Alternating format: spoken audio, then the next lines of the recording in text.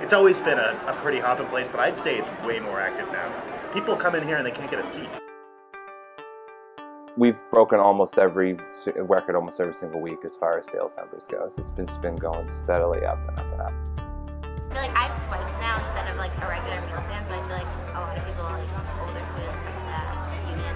I usually just like wait to get in line because I usually have a long break before my next class, so I'll just like wait and sit somewhere, and then when the line dies down, I'll get food. Tuesdays and Thursdays are our busiest days, so those are the days where we will hit the 18 and 1900 number. Say we serve 1500 to 1600 a day, probably about 1300 of those are meal exchanges.